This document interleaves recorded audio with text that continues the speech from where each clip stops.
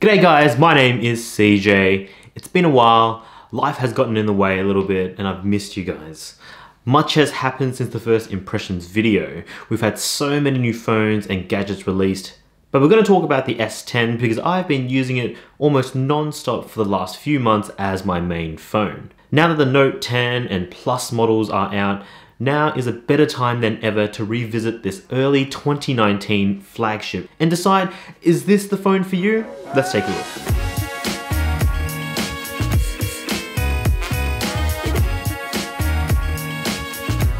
So thanks for tuning in. To start off with, if you're new to this channel, I hope you enjoy your stay. Give us a thumbs up if you do, and consider subscribing and following me on social media. So I've had the S10 Plus since it was released in March, and I'm going to start off by stating the obvious. It's one of the best Galaxy phones ever, even with the Note 10 being around. Let me explain. 2019 has been all about the race to zero front bezels, so we'll start there. We've had fat notches, teardrop notches, slider mechanisms, pop-up cameras, and now the punch hole display. And as far as compromises go, I think this is one of the better choices. It sits in the top right hand corner and it really does get out of the way, especially when you're watching video or playing games, as often your hand tends to cover it anyway. Also, I don't mind the pill shape cutout in the Plus models, but I do think they should have sacrificed the depth sensor and kept the same lean looking single circle hole seen in the smaller models. The screen itself is absolutely stunning, and the Quad HD AMOLED display is typical Samsung, meaning it's one of the best. It's got excellent viewing angles, outdoor visibility, color accuracy, resolution. There's no real need to elaborate further than to say that anyone will be happy with a screen like this, even though it does lack a faster refresh rate that we now see in other great phones like the OnePlus 7 Pro and the Asus ROG 2. That being said, it basically matches the brand new Note 10 pound for pound in specs. Externally, the phone is standard 2019 premium flagship affair. Glass on the front and back, shiny aluminium frame on the sides, nice tactile clicky buttons, Bixby in tow on the left, and a power button that is definitely placed way too high up on the right. With all their attempts to make their phones more one-handed friendly with One UI, the power button is certainly more of a two-handed shuffle job than one-handed. Get your mind out of the gutter. The same stereo speaker setup that we've seen now for the last couple of generations is here too. Down-facing speaker and a tiny grill on the front for the front-facing speaker. It gets plenty loud and detailed, but it's certainly not as clean sounding as the iPhone XS. But unless you're directly comparing the two, you really won't know much of a difference. Then there's the X-Man Cyclops Eye on the back with its 3-camera module. Samsung's thrown in a new 16 megapixel ultra-wide shooter without OIS. I love the wider field of view, making it perfect for shooting in cramped spaces.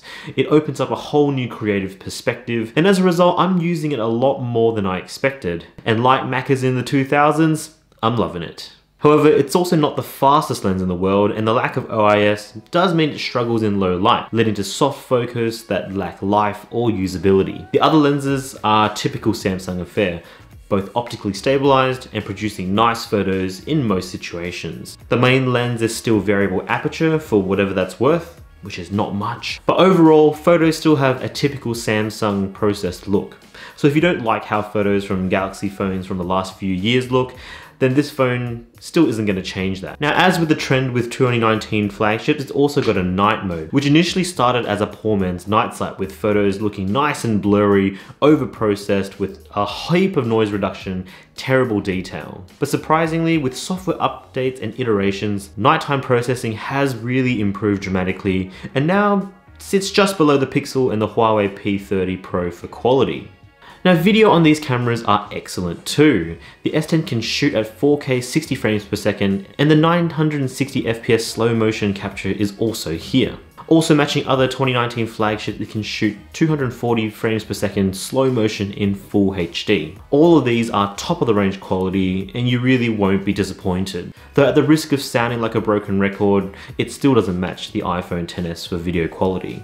But one even bigger plus though is the ability to shoot video with the wide angle lens at 4K 30, something that the OnePlus 7 Pro still can't do.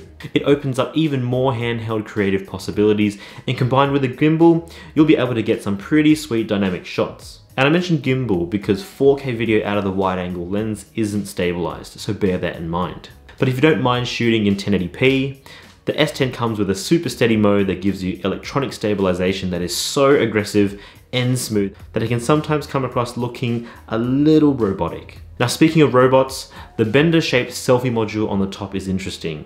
The pill-shaped cutout is to fit as depth sensor to the S10 Plus, that to my eye doesn't really add that much practical value, and it's probably why Samsung omitted that from the Note 10. In portrait mode, the edge detection is okay at best, and the quality of the selfie camera is just above average. I'd still place the Pixel 3 selfie camera well above with detail and quality. Samsung is still doing something weird with its processing, even with all beauty modes turned off. Skin tones still look airbrushed and soft, but details in hair and beards seem to be well preserved. It's a bizarre combination and I'm not a massive fan. Also, the faux wide-angled view is stupid and they should really just leave the field of view at the camera's widest. Overall, camera performance on the back is excellent, but the cameras on the front, however, they're pretty average. Now let's talk about performance. Powering this is an Exynos 9820 or a Snapdragon 855 for peeps in the US. It has RAM variations from 8 to 10 gigs, and it's also got 128 gigabytes to 1 terabyte of storage depending on the model, and a 4100 mAh battery in tow with the S10 Plus. All of this is to power Samsung's new One UI, which sits on top of Android Pie. To me, this has been the best iteration of Samsung's software to date. Now for a long time, software jank has been the Galaxy's Achilles heel. You could buy one new, and despite it being literally fresh out of the box, you'd see moments of stutter even with the most simple actions. Not this time though. With 5 months of use, the experience has remained consistently smooth and speedy. And that's the key, consistency. Something that was not present in Galaxy phones before. It's a very welcome change. And speaking of welcome changes, the One UI modifications for one-hand use genuinely makes a big difference, especially on phones this big. It's still only on Samsung main apps, but at least it's in apps that matter, like messages and the phone. The next step Samsung needs to make, however, is to make a more intuitive gesture navigation experience, as One UI's current version is nothing more than a glorified navigation bar. At least Android 10 does look promising. And as mentioned before, Bixby, unsurprisingly, is still here, but at least they built in a way for you to trigger a different app when you undoubtedly accidentally pressed that button. Next, battery life. Samsung has been pretty conservative with batteries for a few years after the Note 7. So it's great to see this change, first with the Note 9 and now with the S10 Plus. For me, the 4100 mAh battery has been a bit of a mixed bag with an average screen on time of about 4 to 5 hours with standard use. I always plug my phone in at night, and typically we do end a day with about 20 to 30%, most of the time more or less by the end of the day. It also hasn't deteriorated after 5 months of use, and in fact it feels like it's solidified over this time and has remained even more consistent, which is a really good sign. There's no super fast warp charging like the OnePlus 7, but this S10's fast charging is still respectable. I also really like wireless charging, a feature I really missed when using the OnePlus 7. The inbuilt reverse charging is a cool gimmick, but I rarely used it in the last 5 months of owning the S10. That being said,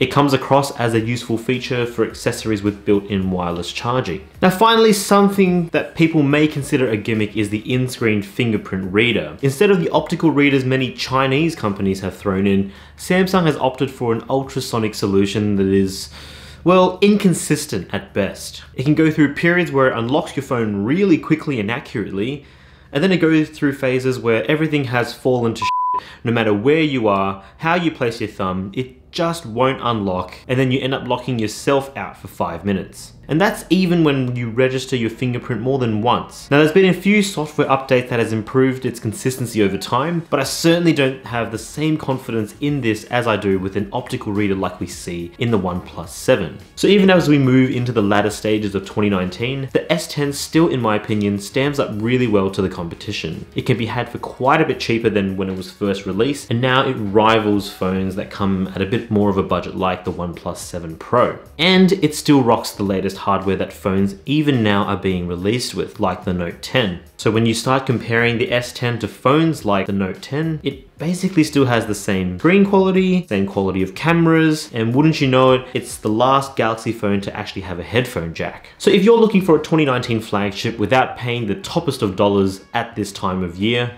the S10 should certainly still be up there for your consideration. Anyway, what do you guys think? Do you guys think the S10 is still worth buying? Let me know why or why not in the comments section below. As always, thanks again for watching, and I'll catch you guys in the next one.